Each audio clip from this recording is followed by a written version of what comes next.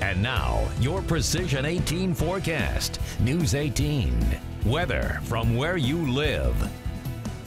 Well, we continue to track more of those scattered storms that continue to fire up throughout the viewing area. In fact, a pretty hefty little cell off to the southwest of Lafayette at this hour continues to gain strength. But let's go off to the northeast towards parts of Howard as well as Cass, Miami County. You can see a couple cells right here. Few cloud-to-ground lightning strikes. This is all moving northeastward very slowly, about 15 to 20 miles per hour. The slower moving system is the one I just mentioned. You can see a couple lines of showers and storms beginning to pop up across parts of Fountain as well as Montgomery, even Warren County, even into Tippecanoe County. Getting a little bit closer of a look, you can see just southwest of Newtown, that nice dark red. That indicates that maybe some small hail is indicated there just northeast of Rob Roy, southwest of Odell. This system's moving northeast only about 9 to 10 miles per hour. So along with the possibility of some small hail, cloud-to-ground lightning, it's likely that we could even see localized flooding because of the slow-moving system. You pair that with the heavy rainfall amounts, you could be dealing with some localized flooding as well. So please remember to travel safely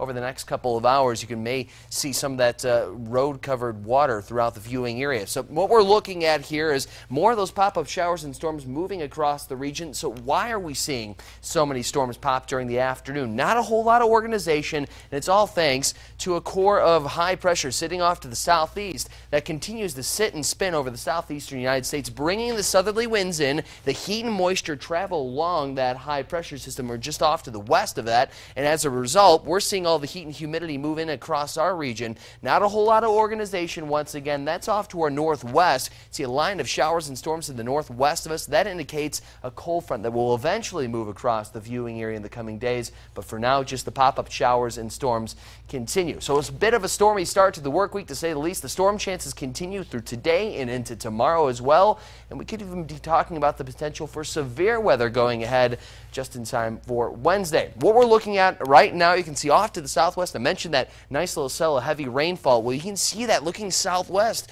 over the Wabash River, the dark just off to the west of us, and we could scroll this up a little bit more. You'd see a nice cumulonimbus cloud moving right towards us. So that's your heavy rainfall right there. But for right now in Lafayette, 82 degrees, winds picking up from the south-southeast, 15 miles per hour. The heat index still holding on at 85 degrees. Notice off to the southeast, I should say, you can see some cooler temperatures. That's some rain-cooled areas right there. Kirkland 69, 70 in Burlington, still holding on at 87, however, in Kentland at this hour. Your Precision Futurecast over the next few hours. Scattered shower and storm chances continue up until about 10 to 11 p.m. That's when things begin to dry out. By 2 a.m.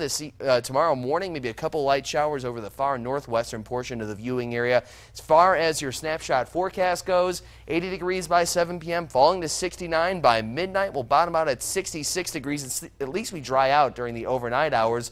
All in all, tomorrow does bring additional storm chances back to the viewing area. You can see more scattered showers and storms developing across the region, and in turn, what we're looking at tomorrow is maybe even a slight risk of severe weather off to the west of us. We have a dark green, this marginal risk for the western half of the viewing area for tomorrow afternoon and evening. Now, once we get past Wednesday, that will be the best chance for severe weather. That cold front will interact with the heat and humidity on Wednesday. Once we get past that point, Thursday, Friday, Saturday looking nearly flawless with temperatures in the upper 70s, the low 80s, plenty of sunshine. And there does appear to be another cold front that will roll across the region late Sunday into early Monday. After that point, once again, cooler, calmer conditions look to move back into the viewing area. All right, get through the next couple of days. That looks pretty nice. Yeah, really. Once we can get past that Wednesday mark, again, that is the best chance for severe weather. Once we get past that, things looking very, very nice. We'll take it, Cam. Thank you. Just ahead, Donald